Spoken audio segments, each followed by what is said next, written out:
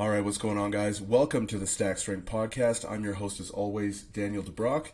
And today we've got a special guest, Brian Mann. So, Brian, thanks so much for jumping on. Been a huge fan of your work for a very long time, and it's great to finally have you on the show. Can you give a little bit of an introduction for maybe those who aren't familiar with you and some of your background? Yeah, my name's Brian Mann. I am the Director of Sports Science for Olympic Sports, as well as an Associate Clinical Professor here at the University of Miami. I started in strength and conditioning I started lifting weights whenever I was over 30 years ago now. And I got into strength and conditioning at the college level in 1998. It was a different era. I was actually an undergraduate student at the time, coaching athletes who were older than I was. I didn't have a problem with it, though, because I was stronger than all of them. And I had already won, some national championships in powerlifting for my age and weight.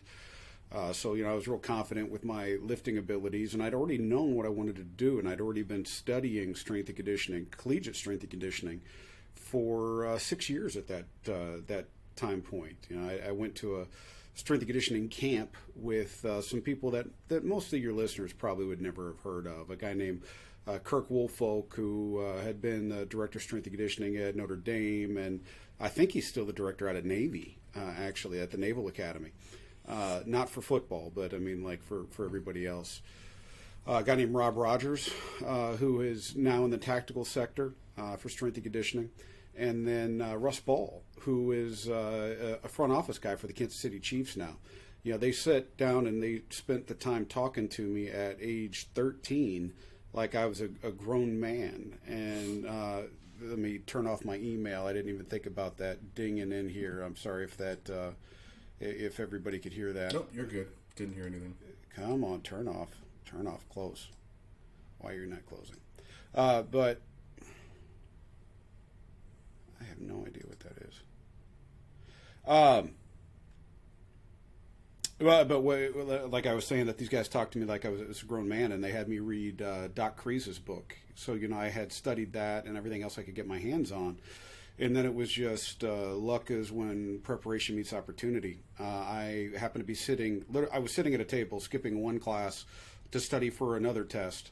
And one of my friends from high school who was on the football team walked up, and then the head strength coach walked up after that. And Fitz was like, yeah, he does powerlifting. He just won the national championship. And Rick's like, well, I can't pay you anything, but if you want a job, you can come up and work for me. And knowing exactly what I wanted to do, I closed my organic chemistry book and I went up there to start that afternoon in the weight room. And, the rest they say is history. From there, I went on to Arizona State, where I worked under Joe Ken.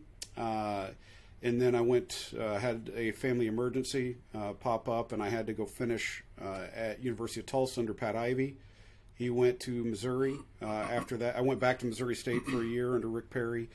And then when Pat got the job at Mizzou, I was there for 15 years, and now I'm here at Miami. So that's, I guess, my life story in about 3 minutes. That's awesome. And, what a huge opportunity as well to be able to actually be mentored by some of those guys. Oh, yeah. I think it's really cool, actually. So to me, a lot of that stuff has kind of come out in your writing because as I mentioned before we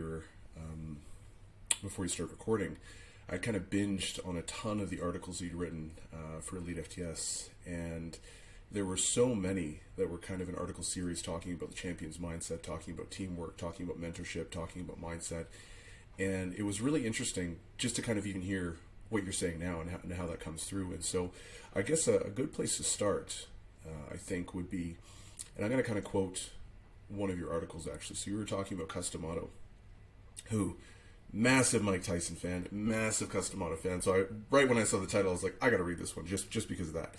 So I'm going to read an excerpt where it says, "The champion and coward stand under the same bright lights and feel the same butterflies in their stomach. The champion uses the butterflies as fuel to dominate their opponent. The coward succumbs to their weight and is consumed by anxiety."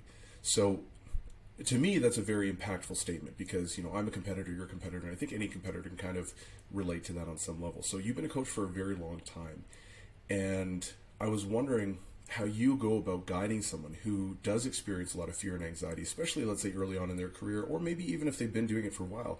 but getting them to that point where they have that, quote unquote champions mentality, like you were talking about in the article. It's just letting them see, at least for me, getting them to experience it and not just because, let's see, I guess I need to talk about this and explain this with another story. And this is one I got from Buddy Morris. There were two monks who were walking around a pool, and the young monk asked the old monk, "Is the water cold?" And the old monk throws him in. And the young monk gets out, and he is just absolutely livid. He said, "I asked you if the water was cold. I didn't ask you to throw me in." And he goes, "Well, how am I to know what you think is cold? When I drink tea, I drink tea. When you drink tea, you drink tea. When I drink tea, you don't drink tea. And when you drink tea, I don't drink tea. I do not know what you think is cold, and you do not think you do not know what." You get what I'm saying right there. My caffeine apparently is running out for the length of that story. But just basically getting people into those situations and talking about them afterwards. You're going to have anxiety. These things are going to be happening anyway. It's get out there, do it, and then let's talk about it afterwards. And let's find, and I think the mentorship part is crucial to make sure that the mentor doesn't try to demean and demote, but try and build the person up and come at it from that aspect. I've had both types of mentors, and if it weren't for the build-up people, I probably wouldn't be here. I probably would have gotten out of it a long time ago. But just looking for that. So, and then how do we do that? Okay, great. So then it would be find what the person did right, build upon that. Okay, hey, you know what? You got out there in front and you had your whistle. Fantastic. Now let's do it a different way for this point. Let's do it a different way for that point. So getting them to understand that these challenges aren't as great as what you think they might be. That a challenge is just a challenge, and we need to be able to go and do that. And sometimes what the challenge of getting up in front of the group may be too much for that individual, and maybe they don't need to be doing this, and that's okay. But there's also other aspects, because there's other things that we could do about that, right? We could go and we could try and get them some public speaking experience. I don't know if it's still a thing, but there used to be this thing called Toastmasters, right? Where it was, you get up in front of people, learn how to, you should learn how to get up in front of people and talk and give a toast, and that gives people more confidence and things like that. So that you've been in front of the groups and you've done it. And I say the same thing for people who are getting ready to go give a lecture for the first time, and I see that they're really nervous. But that's not saying that I don't get nervous too. There's people that will tell you, it's like, dude, Brian Mann went to the bathroom 14 times before he gave his talk. Yes, I did.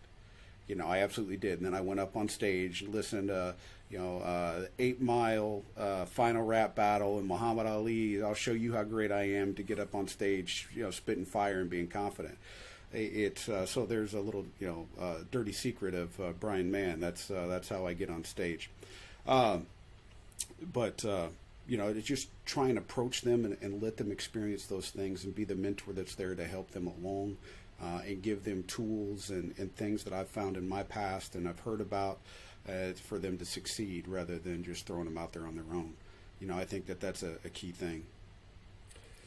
Yeah, I think there's definitely a time and a place for the tough love mentality, but it definitely has to be bolstered by that relationship. I think if that foundation isn't there, you can't dip into that well when you need it. You can't tell somebody to F off. Yeah, no, that. You're just going to be driving people away, and that's not what we need. Look at England right now with their, what are they called, canonliers or something like that.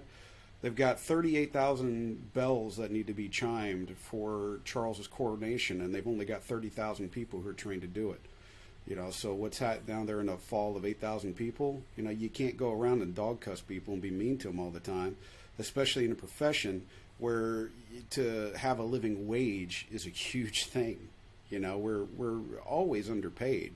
So why do you want to demean somebody and give them one more reason why they wouldn't want to do this job, man?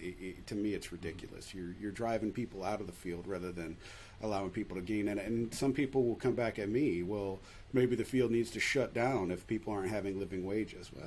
Maybe not. That I'm not one to say. But I can say that quality of life is a huge thing, and having a good working in non-hostile working environment is a good thing as well. But there is a time and a place for everything, man. If somebody's messing up, sometimes you just got to drop the hammer and let them know that you're messing up. Yeah, exactly. And that's kind of what I was saying, right? Like, I think that you can do that if you've already built up that relationship. Because you never do that. So the fact that you're doing that tells them, holy fuck, I messed up. I really need to do something, and you use it very strategically. Like, it's funny how that kind of developmental process occurs, actually, because I was talking about this with one of my athletes not too long ago who I've been coaching them for almost 5 years now, and we've become very close friends, actually, and we were chatting about it. And when they first started working with me, they were hyper nervous, super self-critical, like did not have a lot of confidence, just kind of, checked off all the boxes for not being a very good mental athlete. And, it's just that graded approach, like you said, kind of building people up over time, finding the wins, getting them to recognize their wins is a huge one, and then constantly being like, hey, you can do this, you can do this, you can do this, and almost like brainwashing them. Right? and then over time, they start to see it themselves. And when they see that vision, then it's like, boom, things just take off, because now they have so much intrinsic purpose. And it's really cool to see that kind of transformation happen, because it doesn't happen overnight. Like, I mean, it's literally taken years for this particular individual, right? And I think that's kind of similar with a lot of people. Like, I don't know many people who just come right out of the gate incredibly confident, because then I almost think that that's just sort of feigned arrogance, It's like it's unearned, right? Yeah, no, I wouldn't be here if there weren't other people who had confidence in me, because I didn't have confidence in myself. Mm-hmm. I can give two exact examples that I still go back to when days get tough. There was a guy named Antoine Floyd who I worked with at Missouri. We shared an office. Whenever I was a graduate assistant, he was a full-time assistant. He's working for the Houston Rockets now, and there was one point when he was like, I don't have to know anything. You are going to be somebody who changes the game of strength and conditioning one of these days, and all I have to do is look over at you and ask you the question. I don't have to learn anything. And, that he and I definitely had our disagreements over the years, but just his confidence in me, in my thoughts and the way that I went about things, that helped tremendously. And there was another guy named John Tifo, who during my doctoral work, I ended up in some of my people on my committee didn't get along super great. And I wasn't the greatest communicator at that point in time either. So things got sideways a few times during the process. He's like, look, man, you're going to be, another time somebody was like, you're going to be somebody that changes the way that the NSCA works. You could go be, on the board or maybe even president of it one day. Just stick to the plan, keep going, keep your head down, keep doing the work. And, you could be that dude. And if it weren't for those two individuals, I'm, sharing their confidence in me on bad days, then I wouldn't be here. I would be out. Yeah, 100%. Like it makes such a difference when you have those people in your corner.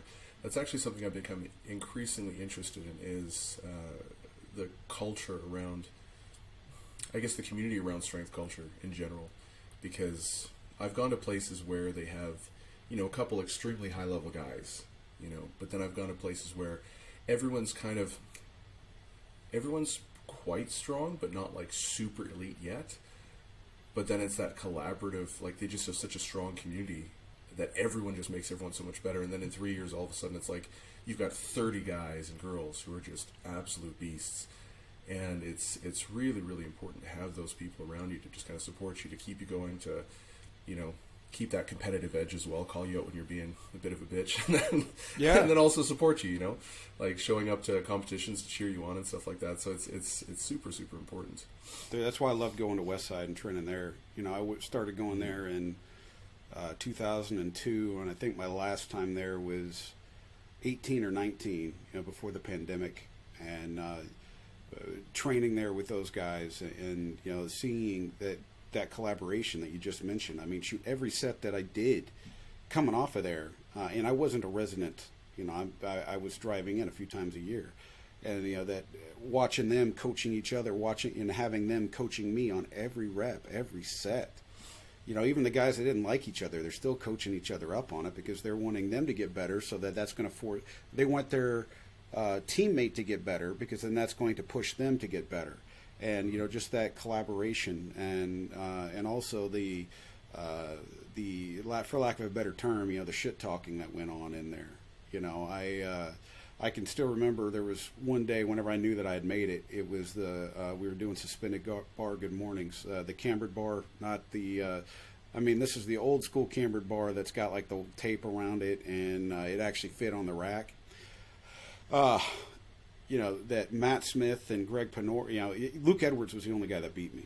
And then for them to do all of the smack talk, and for this, the last set for Luke to go up and do to win, and they're like, you can't let an outsider beat you, and all this other crap that they were just firing him up with. That that intensity was there. So you've got to have that intensity. But if you have that intensity and that collaborative effort, man, it doesn't matter where your gym is at now. It's going to the top. And then all you have to do is stay on top of it and make sure that the collaboration stays positive. And you guys are going to be breaking records at some point. Yeah, 100%. So I'm actually really glad you brought up Westside, because there's quite a few things that I wanted to touch on that I've seen you write on a fair bit. And one of them was speed training, particularly in strength sports. So this is something that I've seen a lot of people talk about from a lot of different angles.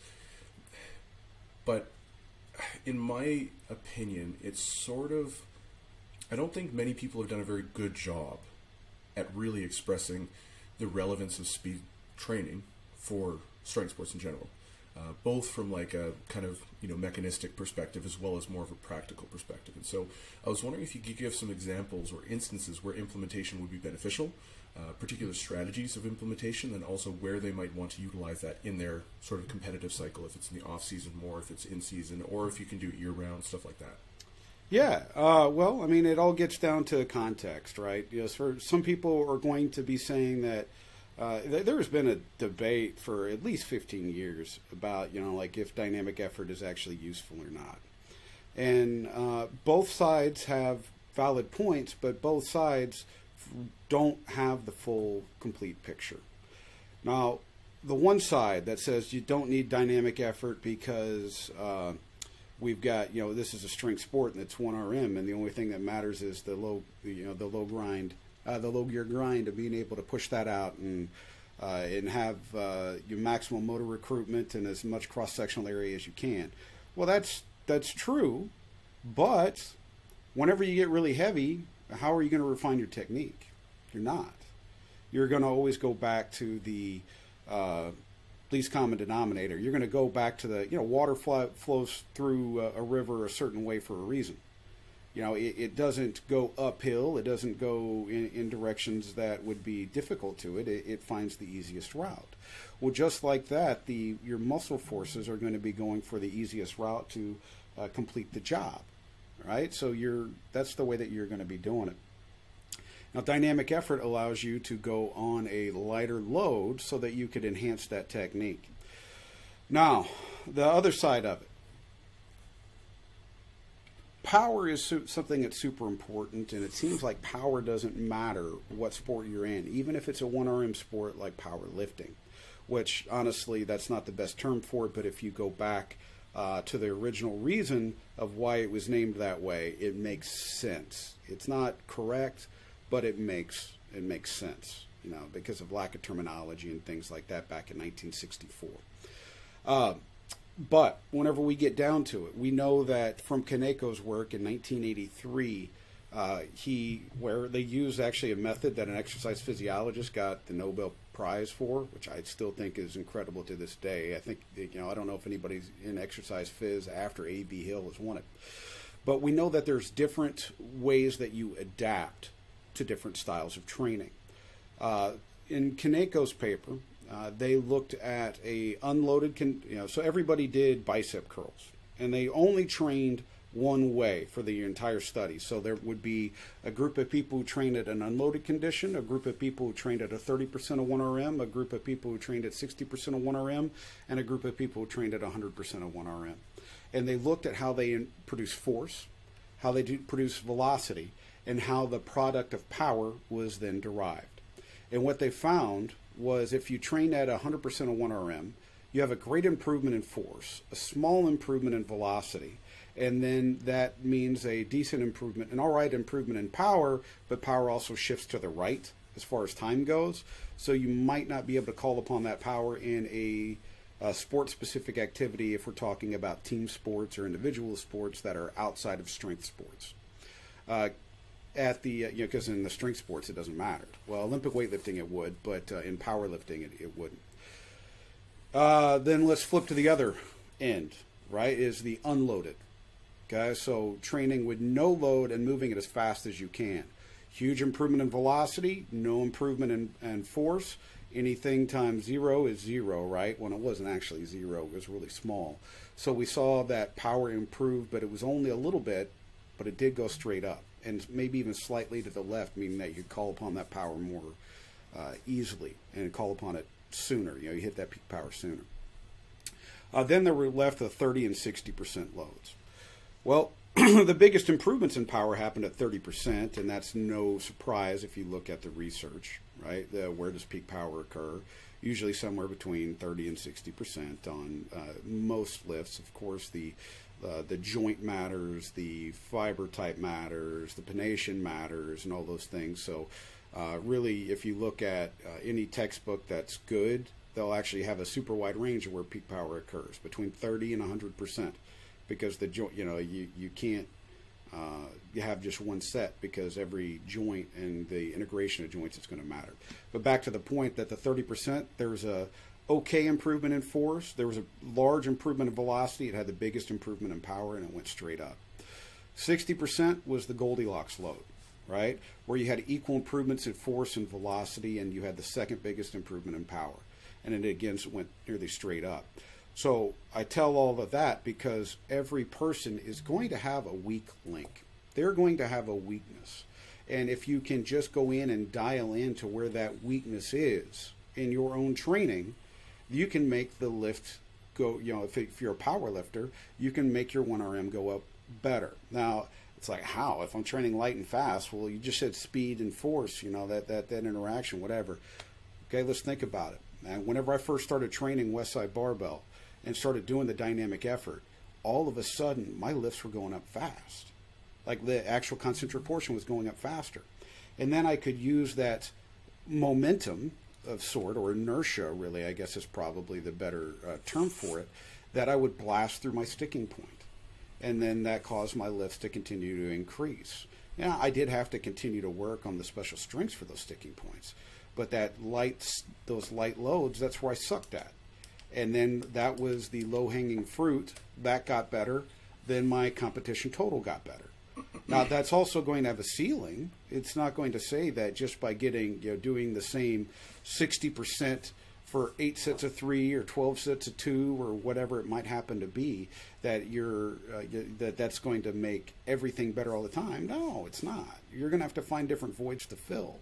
But just use the low-hanging fruit while it's there to see those improvements and those adaptations. And if you're not doing that, I think it's ludicrous, because again, I call it low-hanging fruit for a reason. You can see these great improvements in performance from a small change to your training program. Mm-hmm. No, that definitely makes sense. And I think, I appreciate the clarity around that. And so one of the things I guess maybe I'd like you to expand on was because you talked about, or you kind of referenced upstream and downstream benefits, and you kind of talked about it being the left or the right. Can you sort of go into that a little bit more? Because I don't think some of the people who are listening might have the kind of context to understand that. Yeah, you're right. They haven't had all the rest of my classes. I'm up here explaining it, referring to studies that I talk about in class all the time.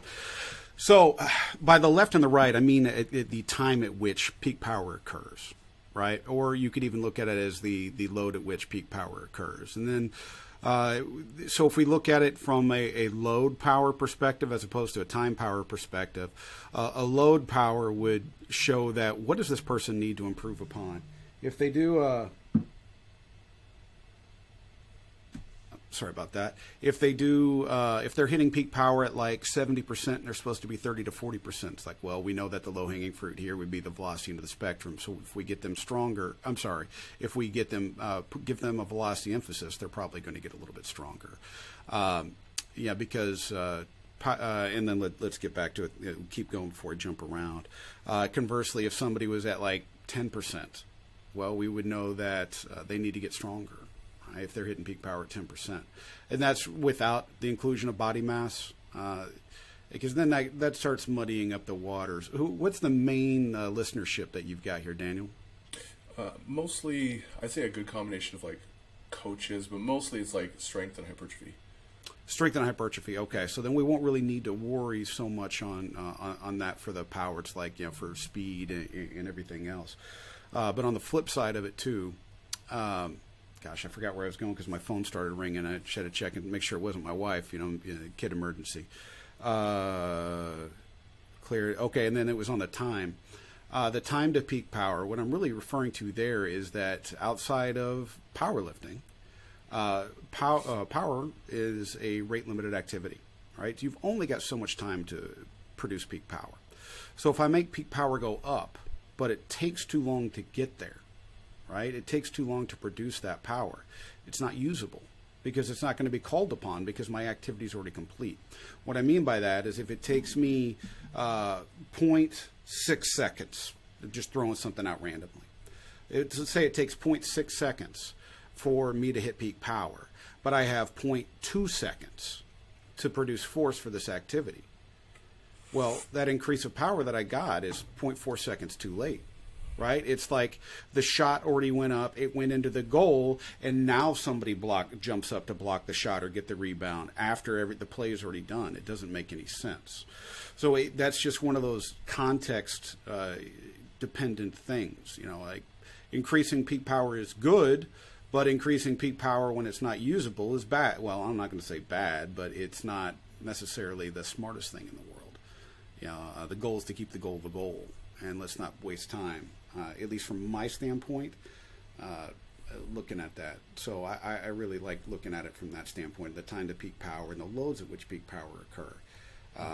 Because those are two super low-hanging fruits. Those are really, really easy to change. It's like, how do you change it?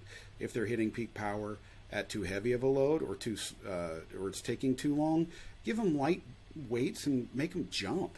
Right? And do drop jumps, not depth or anything like that. I'm sure they're not ready for it because that takes like 6 or 8 months to prepare for.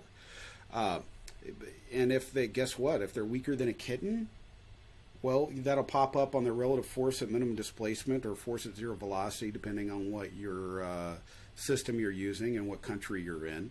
If that's low, then just get them stronger. I think that we really could take it back to just a few variables and make training super simple, and I think there's going to be better results because I know that every time that I have tried to science the shit out of the program and make it like the most coolest program because I'm bored, and those are always the ones that get the least results. So I think that we need to just go simple, look for the big rocks, the low-hanging fruit, fix those, and and then just doing that probably takes up 3 or 4 years of training. And then at the end of those 3 or 4 years, it's like, what do you do next? It's a good question. I don't know, because by then they are off into pro sport or they've graduated. So, I'm real good at knowing what that 4 to 5 and now with COVID, maybe 6 years of training should look like. After that, it's no man's land for me. I've got my thoughts, but I don't have the practical experience to really, feel confident about saying it. Right. And so, if someone doesn't actually have that type of equipment, where they can actually measure where peak power is occurring, are there any sort of, let's say, subjective metrics or proxies that you might use for just an average person in the gym who's they're competitive, they're a serious lifter, but and they're wanting to kind of take advantage of these things. They don't have a phone? Yeah, sure. I'm not super tech savvy, so I don't know about some of these apps maybe that are out. Yeah, well, so like I believe it's Carlos Balsobore has that My Lifts app, right, or My Jumps app, and you could create a force velocity profile using that. So it's $10. You don't need the fancy equipment. So you create that force velocity profile, compare it against the athletes that are out there, or look for your location of peak power and use that. You know, it's not that you have to have the most famous, you know, the greatest machines out there. You know, it's right here. I know I'm fortunate, right? On my desk is a GymAware power tool. Now this is a really old one. This is it's so old that this is back when they would write the unit number, the model number, or whatever it is in pencil, now pen, right? Because they were still a small company at that point in time. But I know that I'm fortunate. But you don't have to have the coolest tools to go be able to do the stuff. If you know math, you're going to be doing pretty good. Okay, so and we've got our phone apps. You know, these things can 240 hertz, 240 frames per second is what the camera will record in slow motion. So you can do a tremendous amount with that. Especially all you've got to do is have it calibrated to some sort of reference. And then what is velocity? It's just distance divided by time. And if you know the start point, you know the end point, you know how many frames it took, you got it right there. You got the velocity of the barbell. So it doesn't have to be, you don't have to use the research grade tools. That camera app will be fine, especially if it's a one-person thing and you use it for 3-4 times a year. There's no sense spending 20, I don't know how much the GymAwares are now. Or a number of other units, the camera app will be fine. If you want to use training, though, I would recommend getting something. You know, whether it be, again, GymAware is my favorite because they're the most accurate. We're currently doing a study on it, and it goes GymAware, and interestingly enough, I'll share it whenever it comes public with all the numbers. But the number 2 unit. Well, I actually think it's number 3 was the Flex, their little reflective unit using laser and light. It's remarkably accurate for its cost, and that you're looking at $400 or $500. Are you getting versus the $2,500 or $3,000 from the power tool or the RS? It's like, dude, that's good enough for most people. It's small, it fits in the bag. The downside of it is you've got to have, I call it a yoga mat. They might not like me saying that, but that's what it looks like to me. But you have to use that because it's light based. It's got to reflect the light. The downside to it is having light based. Well, if the unit starts moving too far away from the mat, so maybe I'm doing an overhead press, snatch, jerk, then it kind of loses some. It did in the model that I had lose some of its efficacy. Because it's just the light interference. It blocks it. So what I found for the overhead press and the jerks, though, is if you just set up jerk blocks and you put the mat on the jerk block, works just fine. Mm-hmm. But the snatch, at least for that, the way that I was doing it, it didn't. For tall people, it didn't work. For me, I'm an Oompa Loompa. It was fine. But for the the 6'4" and above people, it was having some issues. Like there were some missed reps and some of the velocities were off. No, that totally makes sense. Awesome. No, thanks for sharing that stuff. So, one of the things that I wanted to get on as well is training on unstable surfaces versus training with unstable loads. So, I think a lot of the times these things aren't. Yeah, I think a lot of the times when people talk about unstable training, they don't necessarily differentiate between those two things.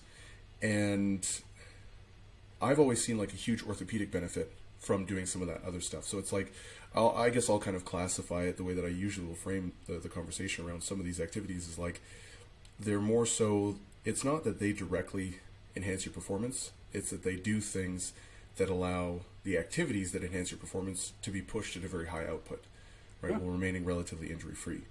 And so I was wondering if you could kind of differentiate between unstable surfaces versus unstable loads, And then also just talking about potential implementation for strength athletes, whether it be powerlifters or strongmen. Those are probably the biggest cohorts that listen to the podcast. Okay. Yeah. So unstable surfaces. What the unstable surface does is it does increase the chaos of the movement and increase movement variability, which is a good thing. However, one of the ways that it does it, and the reason why it's so great for rehabilitation, is that it causes it to occur at a slow pace. Right? So then if you're just relearning how to walk, let's say that somebody had a stroke or some other sort of traumatic brain injury and they're having to relearn how to walk. Well, every step that they're taking, there's a lot of shaking and movement that's going on, and we need to slow down some of that reaction type thing. Well, it needs to be introduced to make sure that the muscles turn on. It needs to be slowed down. Well, those unstable surfaces usually do that really, really well. You know, the AirX pad, the Dyna discs and things like that, they cause that increase in movement, and they also slow it down to where the joint and the musculature can catch back up, relearn how to use their proprioceptors, and then go on. Now, most of the people aren't using TBI. I was just trying to use that as a example. I'm sure that everybody has seen like stroke rehab, or videos of it online and watching the people. So I was just trying to recreate that memory. I'm not saying stroke patients would be using this. Maybe they are, maybe they're not. That's not my wheelhouse. But it does slow everything down so that the body can relearn how to use those proprioceptors. And it has that great movement variability, and so that makes it harder. So a lot of people like that. However, that increase in time, that's not a good thing, because that teaches the muscles that they can wait a little while to turn back on. Now, if you have 67 milliseconds for a ligament to rupture, and it takes 87 milliseconds for that muscle to contract, we're already in a 20 millisecond, and maybe it's microsecond. I don't remember right now off the top of my head. I should have looked that up, but I didn't know we were talking about it, so that's okay. If I'm off on the numbers, guys, I apologize. I don't really care, though. So we know that there's a deficit that's going to exist between the contraction time and the tear. Why then would we want to increase that? The unstable load. Let's actually, let me ask this a little bit different way. Hey, Daniel, have you ever been to a basketball game? Yes. Okay. How many times have you seen people moving in the basketball game? 100%. How many times have you seen the floor move in a basketball game? 0%. Okay. Now, some of the other sports would be, if we talk about football and volleyball, they'll talk about, the grass sometimes, blah, blah, blah. Get out of here, man. We're talking about like a 0.001% occurrence. It doesn't happen that often. But my point is that the surface is stable. The environment is chaotic. Now, if we go with unstable loads, as far as a sport point of view, perspective, we know that if we can recreate that unstable environment on a stable surface, that's more of what sport really is. The contraction times happen more quickly and other. Now, for somebody who is a strength athlete, they're like, okay, that's well and great, but that doesn't really relate to me. Well, not yet. It does, actually. So if we look at there's a few studies that Mike Lawrence was involved with. He's up at the University of New England. He's a really good power lifter, and he's getting to be a good researcher up there as well. One of the things that he did was he looked at the unstable loads with the kettlebell and the bamboo bar, earthquake bar, whatever that it's currently trademarked as. And what they found was we get the exact same muscle activation at 2/3 of the load with the unstable loads, right? So if you're normally benching 500 pounds for your sets, well, 2/3 of that would be, 340 pounds. Well, that's putting a lot less torque on the joint while the muscle is still getting the same work. So it's a great way to continue to work the muscle without damaging the body. I really like these I don't know how to explain it, but One of my old training partners and I, Dave Beversdorf, he swears that this extended his career by a few years, where we would go a dynamic effort day, a max effort day, and then a chaos day. He just called it a wobbly day. And that we were able to maintain training at high intensities, high loads, but without putting quite as much wear and tear on the tires, because we were both up. Shoot, he was in his 40s, I was in my 30s at that standpoint, or at that time point. So we, we're just getting what we could. But I really feel like Louis was right on that, man. The better that we got at it, the more our bench went up. Because it works all the stabilizer muscles in addition to the prime movers. Now, me bringing that up, the stabilizing musculature with the suspended kettlebells and the earthquake bar, there were times when the stabilizer musculature would be nearly double the activity of it was under the straight bar condition. So then that, to me, that's huge, because what is it that prevents the injury? Well, it's those small muscles, those proprioceptive muscles. It's not the big... the big rock, the main mover muscles. It's not the pec major and the triceps. It's those little tiny muscles that are stabilizing the shoulder, stabilizing the scapula, stabilizing the shoulder and elbow. I mean, holy cow, the biceps activation on the bench press and the unstable load was tremendous. And a lot of people don't, whenever they look at that, they thought it was just an error. I heard people... Whenever I presented this in class one time, like, oh, it's just an error. It's a random error. I'm like, random error? What do you mean? They're like, well, the biceps flex the elbow. How do they stabilize the shoulder? It's like, dude, let's go back to anatomy. Where's the origin of the biceps brachii? Oh, the coracoid process? Where's the coracoid process on? It's your freaking scapula. Okay, great. Where's the long head origin? Oh, the supraglenoid tubercle. Did you just say glenoid? Oh, like glenoid fossa? Like the thing that's the scapula where the head of the humerus sits into? Yeah, the bicep is a major shoulder stabilizer. And I think that the moving away from the training of the biceps is what caused an increase in the slap tears over the past 20 years in strength and conditioning. So, there's no muscle that we've got that has no purpose.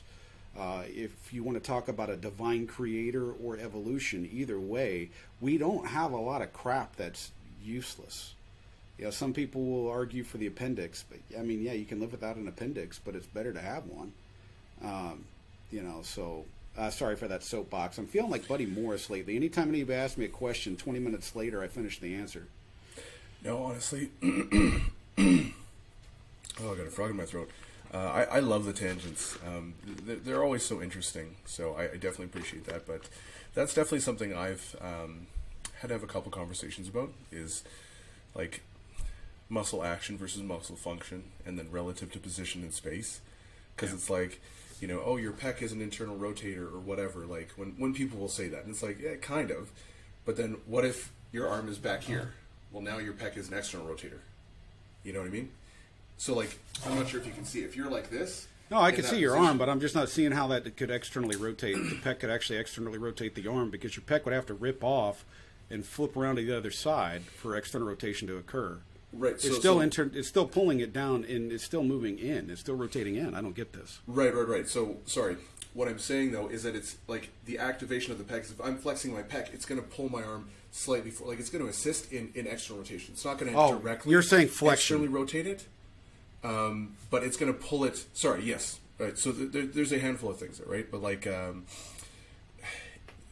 the function kind of can change at times depending on like your position. In space, position, right? Yeah, no, absolutely, yeah. I think a better example of that would be the pectineus, right? Where below 90 degrees, it is an adductor, but once you get above 90 degrees, it actually works as a flexor of the hip. Right, so then you're even going through the same normal motion of flexion. It's not working. And all of a sudden, it turns on as a flexor. I get what you're saying now. I'm not a great anatomy guy. I'll be honest. Yeah, the actions threw me off. Where the pec, it was working as a shoulder flexor at that point. I see what you're saying. Yeah, awesome. Okay, so. Sorry, I just kind of lost my train of thought for a moment. No worries. No worries. So, in terms of tactics and principles, I'm a big fan of trying to think of things from like a first principle standpoint. Do you know who Pat Davidson is? I know Pat. I haven't looked at his stuff in a little while, but Okay. yeah, I've met him. God, it's been about probably 8 years ago now. Yes, I'm a huge fan of anyone essentially who is like, this is kind of the concept, and it just gives like such a broad application to different things. So I really like a lot of his work. I like a lot of your work for that exact reason, because there's like this broad understanding of the kind of theory, and then you can kind of apply it however creatively you want. And I've sort of noticed that the more that I venture into more, I guess, traditional S&C or just sports outside of just strength sports, there's so much stuff that that I think we have to learn from other disciplines. And I was wondering, just because you have a really unique background, you do a lot of S&C, but you're also, you know, a very strong powerlifting coach yourself, or powerlifter yourself. And I think that blend is really interesting in terms of what you're actually exposed to from an athlete standpoint, from various developmental strategies. And so I was wondering if there were any sort of tactics or principles or anything like that that you think are maybe undervalued or underexplored in the strength sports world. You know, I think one of them, the most underutilized, is probably more of a good self-examination. You know, I guess I could. Let me try and let me take a little different tact on this, because I think I might be able to illustrate it. Maybe I misunderstood the question, but this might, you know, kind of go into it. That we're going to have biases based upon where we come from, right? You know, and it doesn't matter what area we're talking about. You know, it could even be as simple as language. I mean, you go down to like Oklahoma and Texas, instead of tomato, they say mater. And you go over to England and they're saying tomato. You know, that it's the same language, but, you know, there's the different pronunciations. Well, we're always going to have these biases. As a strength and condition, you know, strength athlete that went into strength and conditioning, I ended up having a lot of biases that I wasn't aware of, right? Because everything about powerlifting is getting the biggest squat, bench, and deadlift. So, of course, you're going to think that push and squat, bench, and deadlift is going to be the best thing for everyone. And whenever we went to the College World Series, whenever I was at Missouri State, Southwest Missouri, when we did that back in 2003, 20 years ago now, which no wonder I got so much freaking gray in my beard, was that all those guys were super strong. You know, we had tons of guys hitting bombs. They were just a bunch of big, strong dudes. Ryan Howard was a big, strong dude. Max Scherzer, whenever I was out in Missouri, he was a big, strong dude. You know, also then for baseball players, you got to be big and strong.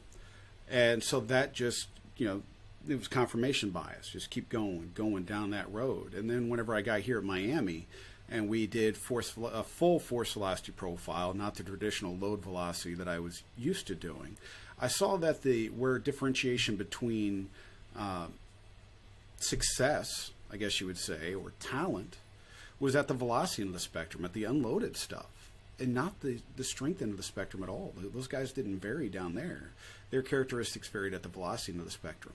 So I think that what we have to do is start to recognize what our own biases are, and then work to combat that, because that held my athletes back for 15 years, at least 15 years, well, more than 15. You know, it was starting to 98 to about 2018. It was 20 years that, you know, I had this confirmation bias. And whenever I got away from it, it was like, oh my gosh, you know, and it allowed me to think about stuff from another perspective. Because if you're lifting, if everything is about the heavy load, and I'm not saying they shouldn't be strong. Don't get me wrong there. Don't get it twisted. I still think people should be able to squat around a double body weight because that's where you're going to be highest resilience, as well as, you know, really good performance levels as a result of that. But what I found was, and I stopped and I stepped back and I thought, it's like, well, what do we really need high levels of strength outside of resilience? And it's, you know, for performance. And how? Okay, well, we're going to need to be able to overcome external loads. Fantastic. What's the external load that you have to overcome in baseball? A baseball and a bat. How heavy is a baseball? About 5 ounces. How heavy is a bat? 32 ounces.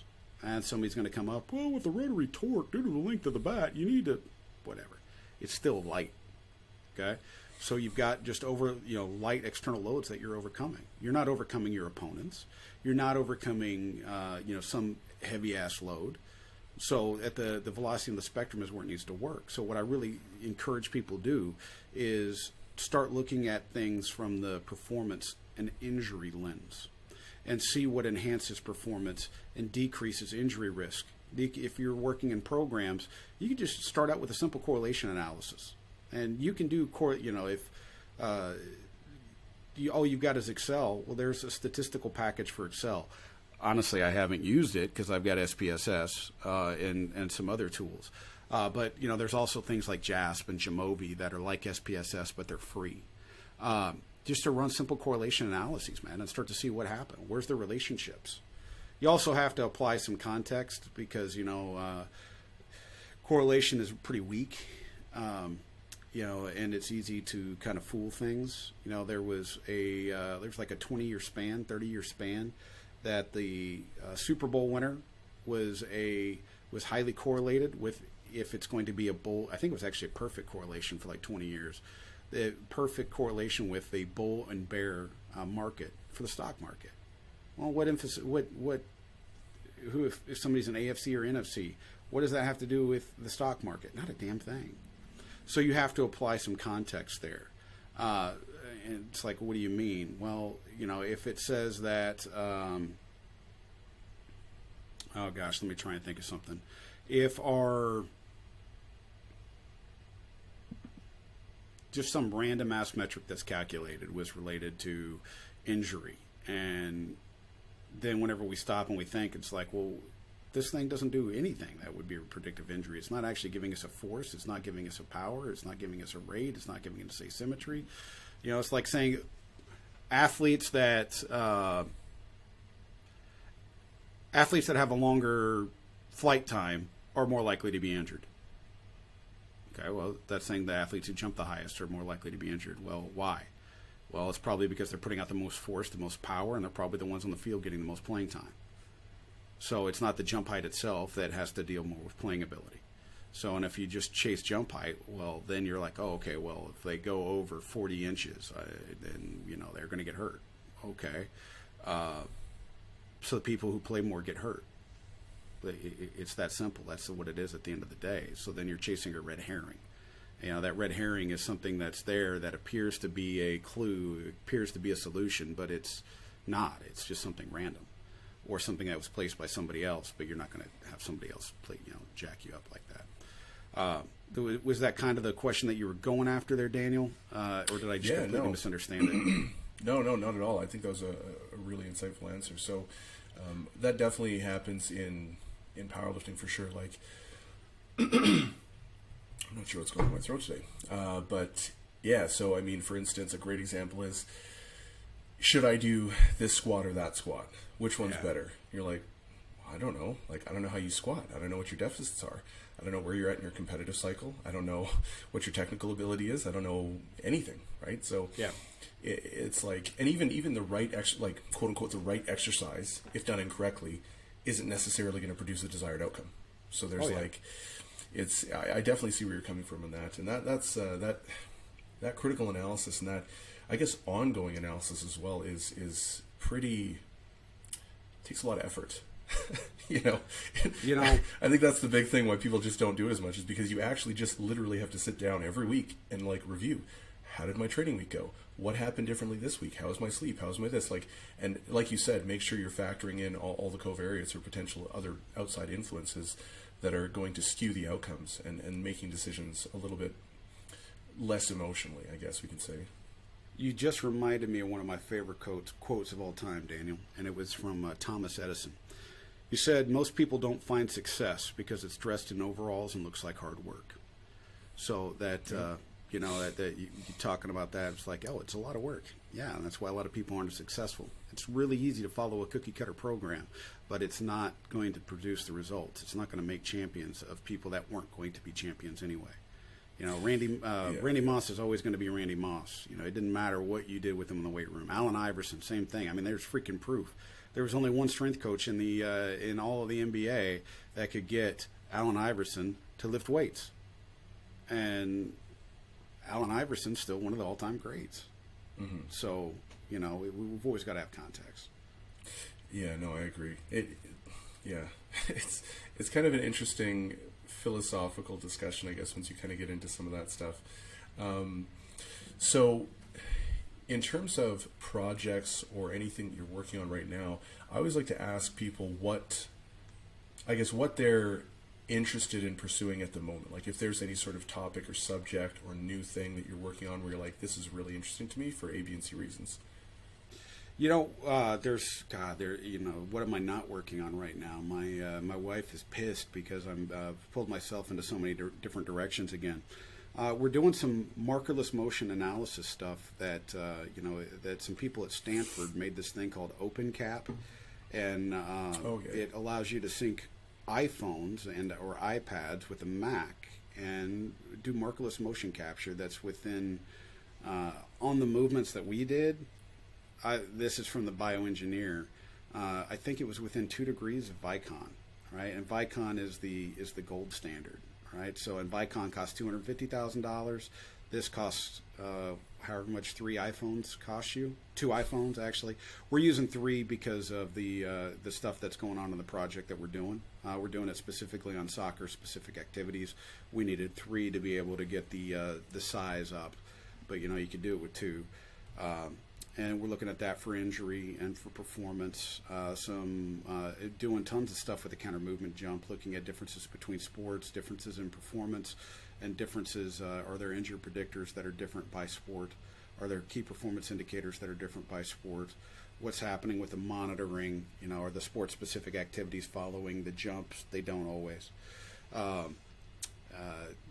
With those key performance indicators, you know, we're even finding some different ones and implementing those with sport. You know, what else?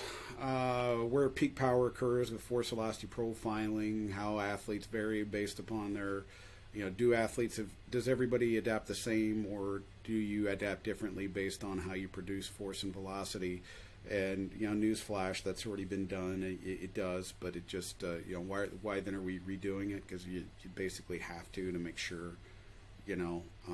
Everybody's always like, oh, why do people keep replicating the same studies? Well, because, you know, I can explain it this way. The standing long jump article that came out, the Journal of Strength Conditioning Research, where we developed an equation for standing long jump, works amazing with football players.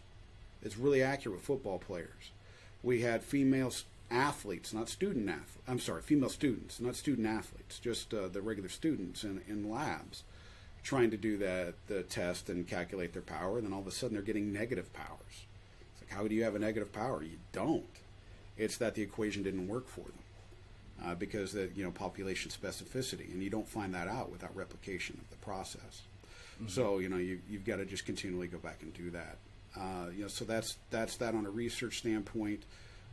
Educationally, I'm trying to get out a couple of things on plyometrics. Myself and Antonio Squiante are going to be teaming up on that, as well as I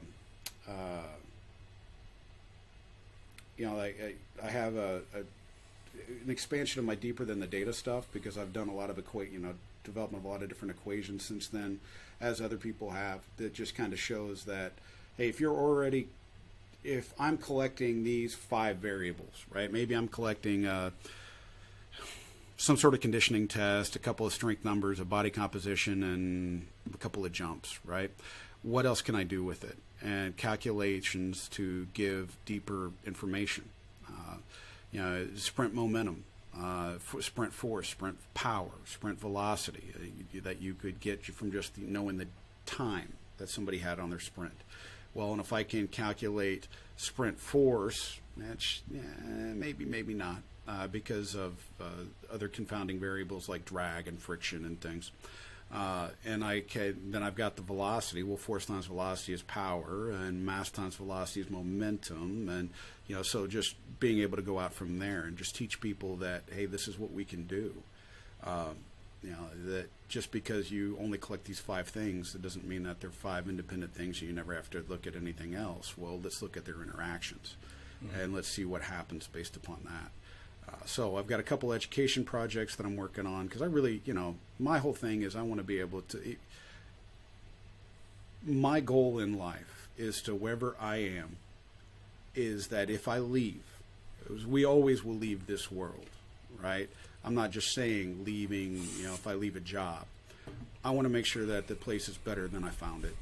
And so, doing the education side of it, doing the research, that's how I'm trying to give back and push the field forward for for everybody forever. Not just have this status quo maintained. I want to leave it a better place than I got it. Am I always right? Nope, not always right. Nobody is. I'm wrong every day, all the time. You can ask my wife. She'll tell you how wrong I was this morning, I'm sure.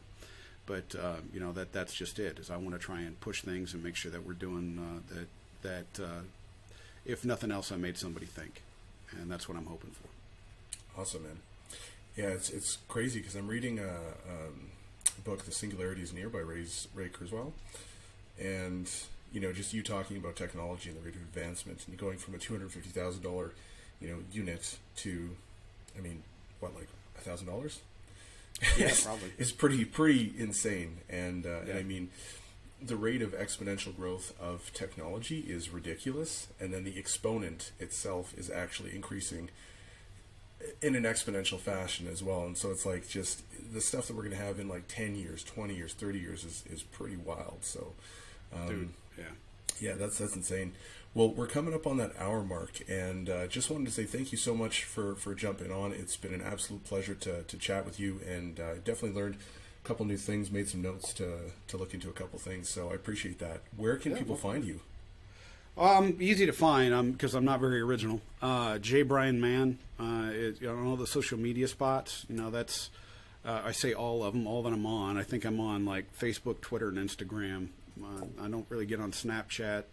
I got TikTok, but I just look at music videos on there, man. I'm not, I'm not trying to do anything there. If they're here at Miami, I'm easy to find between Max Orvitz and the Hecht building. Yeah, so I'm just, the only thing that's hard for me is email because I get too many of them. So it's always easiest to, like you did. You reached out to me on social media. If you would have emailed me right off the bat, I never would have seen it. I'm really busy, but I'm not that cool. I think I might get a tweet a day, but I'll have 300 emails. Mm-hmm. So. Yeah, no, I definitely get how that is. Yeah. Awesome, man. Well, all that stuff's going to be linked up in the show notes. Definitely go make sure you check out some of the stuff he's doing. He's been putting out amazing content for a long time. Like I said at the beginning, I was kind of binging on a ton of his articles, even just prior to this, to prep for the podcast. And it was really, really awesome to refresh on a lot of the content that he's put out. So I'd highly recommend checking it out. He's written for Elite FTS a freaking ton. Just put out a ton of content on a regular basis. So it was really awesome. My pleasure.